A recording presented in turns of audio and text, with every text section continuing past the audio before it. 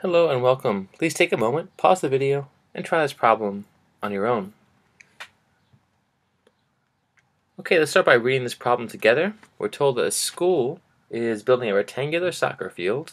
Okay, so we have a rectangular soccer field. I like to sketch things out as I go. Let's use green actually to represent the turf on the field, maybe. Okay, and it has an area of 6,000 square yards. Okay, so I'm going to label that yards squared. The soccer field must be 40 yards longer than its width. Okay, so the orientation of my soccer field is a little bit off. Let's fix that. It should be longer than it is wider. So, okay. Again, if the area is 6,000 square yards, and again, the field must be 40 yards longer than its width. So we want to know the dimensions, right? So if the width is W, that means that this dimension, the length, L, is just W plus 40, right? It's 40 yards longer, and that equals L. So here we want to know what those dimensions are. And that means, since we only know area, that's kind of a hint that we have to multiply W by W plus 40, because this means the product of these two sides must equal 6,000. So now we solve. W times W is W squared. W times 40 is 40W. Then we subtract 6,000 from both sides to get 0 here on one side. Once we get 0 on one side, we can use the quadratic formula or whatever method we want to use in order to figure this out.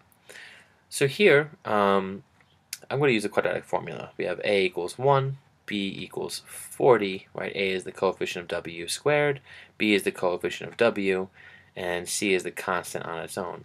Now the quadratic formula says that X, or in this case, W, equals negative B plus or minus the square root of B squared minus 4AC over 2A.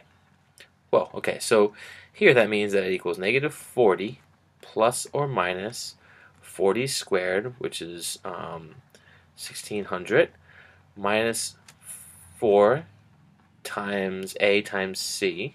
A is just 1. Okay. Over 2 times 1, or just 2. Okay, so then what's going to happen, we have W equals negative 40 plus or minus the square root of 1,600 plus, we have two negatives here being multiplied, 24,000 over 2, almost there. Okay, so negative 40 divided by 2, that equals negative 20. Plus or minus, we still haven't gotten rid of the 2 entirely in this denominator, because we have to divide the discriminant by it, the part of the equation that is under the square root, so we have to deal with that. So that's the sum of these two is 40,000, excuse me, 25,600, and that's still over 2. Now I don't know if that's a perfect square. Let's see. So what is the square root 25,600 to the 0.5 power? Oh, very nice. It is a perfect square. So we have W equals negative 20 plus or minus 160 over 2.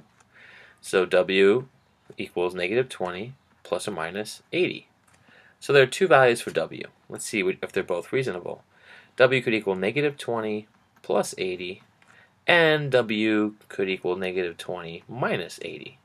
Now, negative 20 plus 80 is 60. That seems reasonable. Negative 20 minus 80 is negative 100. That's not reasonable because we're dealing with dimensions of a soccer field. You can't have negative 100 for a dimension. So this just tells us that W is 60, and then length, of course, is 40 more than that, or 100. So those are our two dimensions. L is 100, W is 60. You can check it out. 60 times 100 is 6,000, and that works for the soccer field. All right, hope this helped.